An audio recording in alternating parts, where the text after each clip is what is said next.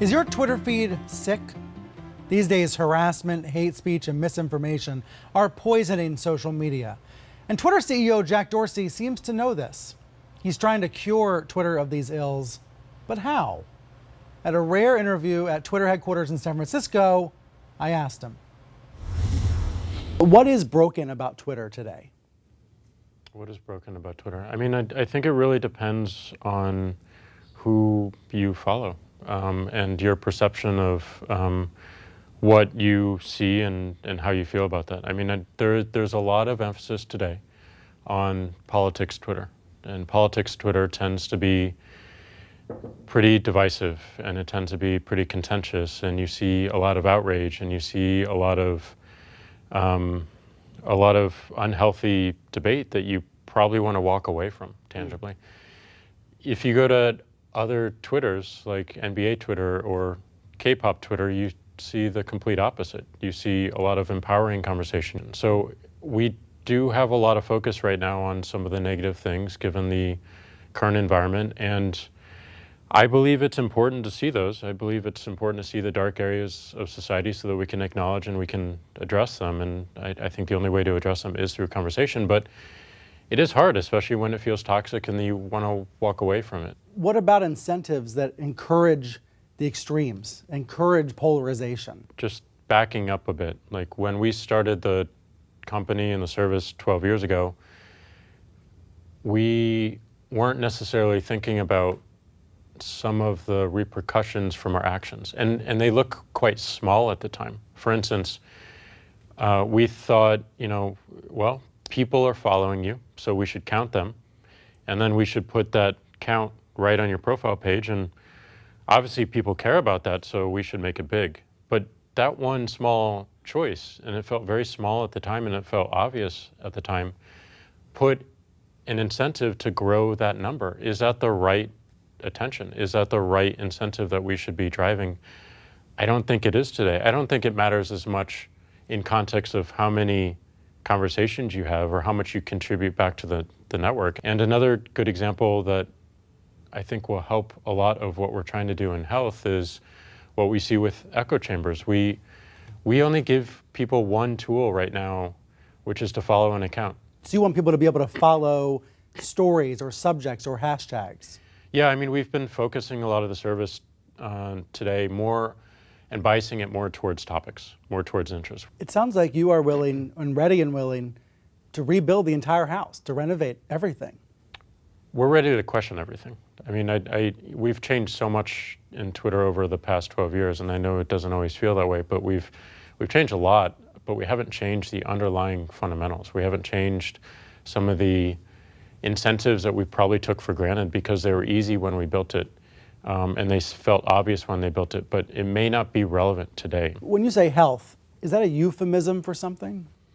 Well, we've seen all these issues on the service. We've seen abuse, we've seen trolling, we've seen harassment, we've seen misinformation, and it came to a point where we felt we were playing whack-a-mole. We were just, and also just addressing the surface level behaviors and symptoms rather than looking deeper at the second order drivers. What's behind all these actions? And we wanted something that was really tangible, that could be comprehensive of everything that we're seeing. So we were asked the question, what if you could what if you could measure the health of a conversation? And we think we can, because we all know when we've been in a conversation that has felt toxic that we want to walk away from. And that's an indicator. We've been in conversations that don't feel toxic, that feel empowering, that we want to stay in. That's an indicator. So if we can measure that, then we can measure our progress, and then we can actually understand if we're helping. We're asking ourselves the question, like, how do we earn people's trust? It's actually one of our operating principles, which is earn people's trust. And we do that because we realize that more and more people have fear of companies like ours, and the perceived power that companies like ours have over how they live and even think every single day. And that is not right, and it is not fair. Well, you're right that a lot of Americans, a lot of people around the world, fear the power of these Silicon Valley giants. Are they right to fear your power? Do you feel as powerful as they think you are? I don't feel as powerful as they think they are, as I think we are, but I do understand the sentiment. I do understand how actions by us could generate more fear. And I think the only way we can disarm that is by being a lot more open, explaining in a straightforward way why we make decisions, how we make decisions. You all are every day taking down botnets and suspicious accounts and trying to stamp out harassment and abuse. That is happening every day. But I wonder if users don't see it happening enough. Yeah, it's an amazing point, and like a lot of the output of our health initiatives are pretty invisible in the short term. We have had people, some of your colleagues, for instance, say that, you know, I've noticed it improve. It's still there, but it improved. And you, I think you see a brunt of the negativity. Like our journalists. You meaning journalists? Journalists get you know, an unfair dosing of a lot of the contention just based on everyone's what a you're reporting media around. critic. Well, based on what you're reporting around, and I think you know, we need to do a better job at protecting and ensuring that you can do your work without distraction. But over the short term, a lot of this work is invisible, and over the long term, it starts to add up. What is the timeline for re-examining how you show follower counts or the use of the like button? You know, we're looking at and thinking about all these things right now. We've definitely had conversations about them. But would you say, like, by the end of the year, there's going to be those fundamental changes to Twitter? I worry about a time frame like that because we also need to take into consideration we're a small company. I mean, in comparison with our peers, we're a small company, but we have this outsized impact and I believe importance. And like there is a lot of what's in Twitter that you would find in a public square, to use the older analogy. You mean all the graffiti on the walls? Well, there's part of that, but there's also really amazing open conversation, and there's the ability to walk up to anyone and strike something up. So there's positives, and there's what people perceive to be negative as well.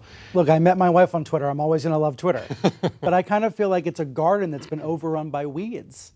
Do you feel like you're the gardener, just struggling to keep up? There are certainly times where we felt like we're behind, but that goes back to my point of, like, we need to be really good with prioritizing and sequencing and understanding what matters most. So if the incentives are going to have the greatest impact, then we should prioritize that. Is your job to make sure people are not misinformed on Twitter? I think we need to be really thoughtful about what that means. Like, what is misinformation, and how do we help people determine credibility of the classic information example from the 2016 election was the Pope endorses Donald Trump, right? That was a popular article that spread around on Twitter and Facebook. Wouldn't it be pretty easy just to make sure that lie doesn't spread? I don't think it's pretty easy because you have to extend it and you have to generalize it to everything that could happen along that vector. So I think what we could do is help provide more context, and whether it be showing all the different perspectives and people who are saying this is fake and people who are believing it, and like to actually advance that conversation. That's one way. I'm not assuming that's going to solve everything, but it gives journalists more opportunity to actually remove some of that bias and call it out for what it is. And I think we can do a lot to help there, but also identifying more credible voices in real time and amplifying that credibility is something we can do. But we have not figured this out, but I do think it would be dangerous for a company like ours, going back to that fear point, to be arbiters of truth. Did Twitter make mistakes around Alex Jones and InfoWars, around the initial announcement that no, he has not been abusing, no, he has not been over the line, but then a few days later giving him a timeout? Well, our system works by people reporting content. So we're not in a place to proactively review everything. And we act when we receive reports. That is just, you know, consistently enforcing our approach and our rules. People may disagree with that approach. People may say you should be a lot more proactive around all the content. And while we could do that, it requires so many resources. I mean, hours and hours and hours of looking through video content. So at the time, we did not receive reports that we felt we could take any action on that violated on our terms of service. Your colleagues at CNN pointed out a number of them.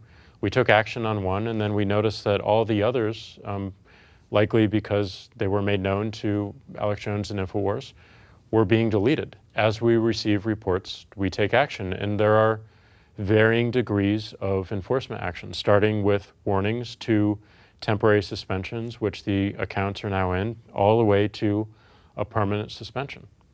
Is it possible that he'll change his behavior on Twitter? You think he really might do that?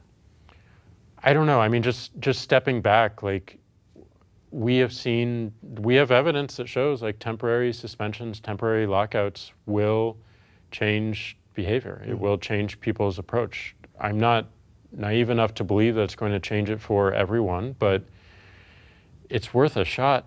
You know, it's like but more importantly, it's consistent with our enforcement. Like, we can't just keep changing randomly based on our viewpoints, because that just adds to the fear of companies like ours, of making these judgments according to our own personal views of who we like and who we don't like, and taking that out upon those people. That those viewpoints change over time, and that just feels random, and it doesn't feel fair, and it doesn't earn anyone's trust, because you can't actually see what's behind it.